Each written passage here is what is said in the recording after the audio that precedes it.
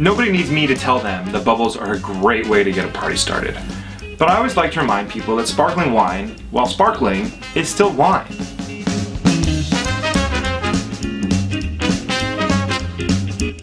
I've always thought it's really funny that sparkling wine is a category, because other than the bubbles in these 6 bottles, they really have very little to do with each other.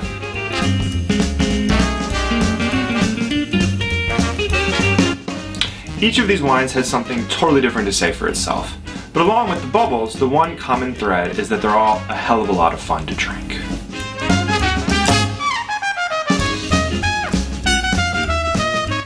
A lot of wine drinkers look forward to the holiday season as their one big chance to enjoy sparkling wine. But to be honest, for us in the industry, it's just an excuse.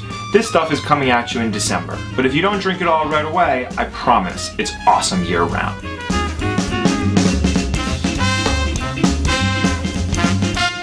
The artwork in this edition of Le Metro is another piece by my friend Igor Kutsenko.